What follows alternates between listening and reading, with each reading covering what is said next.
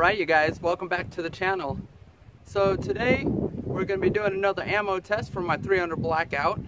This is one I'm actually thinking about using at home for home defense. And it's a subsonic round. It's from Gorilla Ammunition. And it's going to be a 205 grain solid copper hollow point. It's supposed to be a real good hunting load and self-defense load for home defense. So what we'll do is we'll shoot it out of my 300 Blackout here.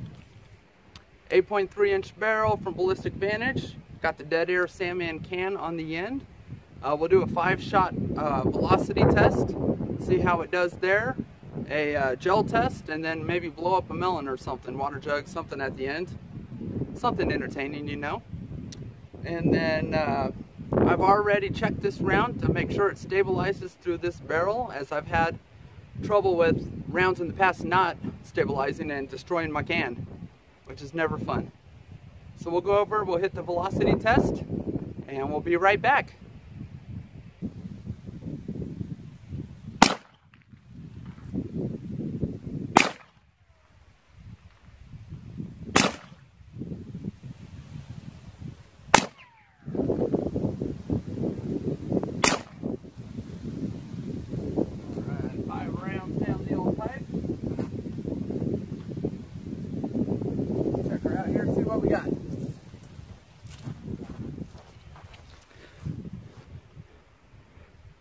Alright.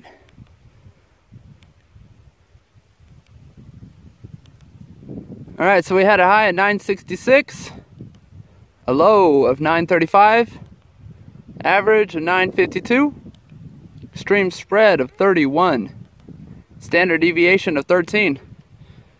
Alright, let's go do that gel block test. Gorilla Ammunition, 205 grain. We're shooting it into a 10% clear ballistic gel. It's pretty used up, so it's probably the last time we'll be able to use it for the channel. But let's see how it does. We'll shoot 2 shots, and then 2 shots with venom.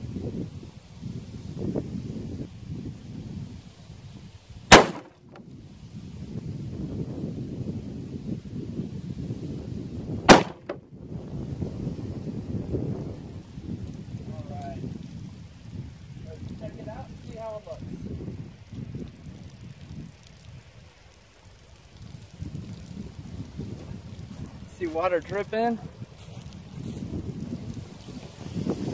Oh, it looks like we captured one of the rounds, and one of the other ones must have gone out the top of that water jug. So there, you can see the entrance. It looks like it went about 2 inches and then expanded, and great wound channel out of both of those. Let's move that out of the way. Oh. Looks like both of them performed super consistent. And let's fish that round out real quick, see what it looks like.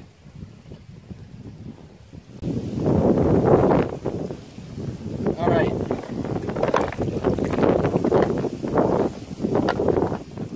Awesome. Big enough it didn't want to come out of there.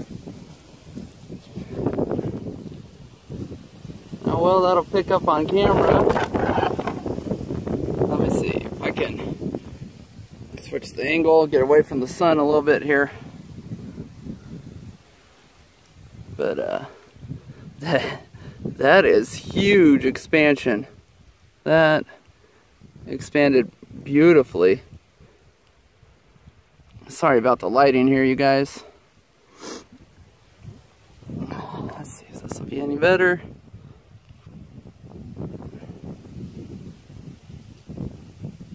That's huge expansion.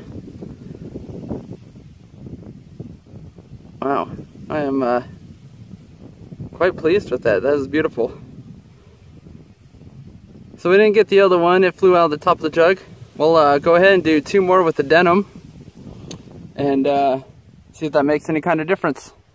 Alright you guys, usually rifle rounds you don't need to do denim test, but since it is a subsonic round, I would just like to see how it does to 4 layers of denim.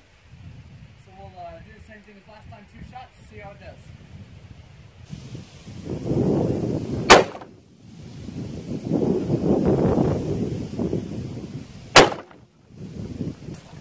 Hopefully we caught both rounds this time.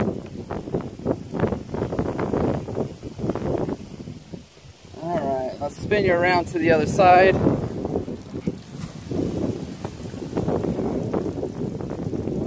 Dang, unfortunately I hit those pretty close together. But it looks like it's about the same as the other side. There, as you can see, expanded. Nice big wound channel.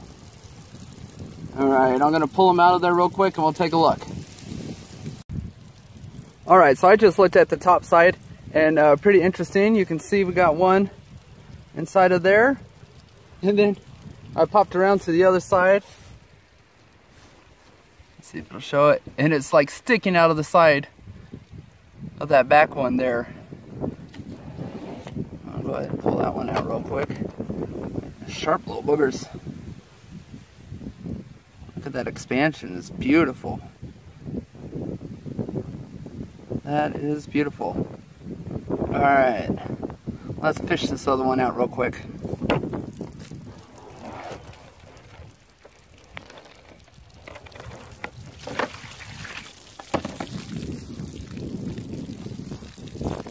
Alright,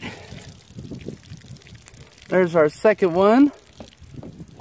Expanded beautifully as well. There's our two denim.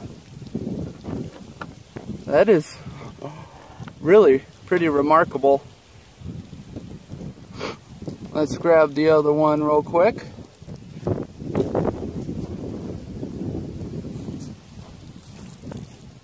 This is the one that I captured through the bear gel.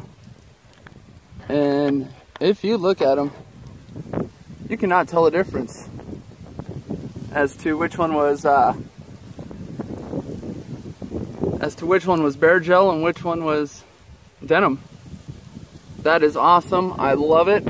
And I think I might have just found a new home defense round.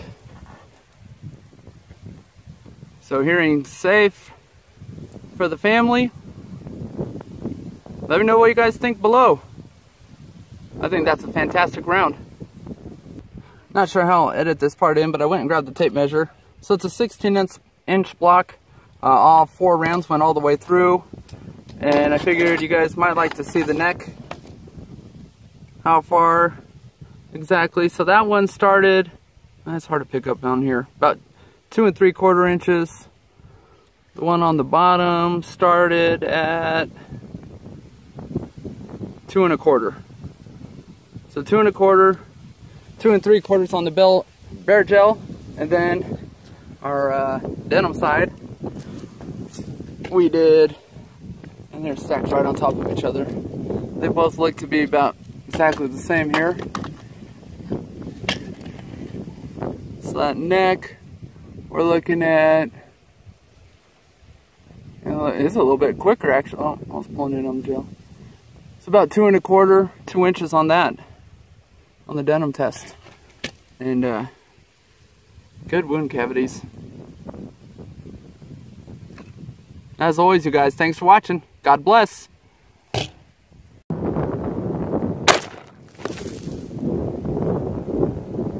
Okay, I am freaking soaked from that. Oh my gosh. I forgot I was shooting downwind. That was extremely stupid. But we're gonna go ahead and cap this honeydew. Because as they say, some honeys do and some honeys don't. I'm completely soaked. My phone's soaked. Let's see how that honeydew turned out. Hit it dead center. Yeah, that'll put a hurting on you. Oh, I got the camera zoomed in here. So yeah, that'll do the trick. That'll put a hurting on you real quick.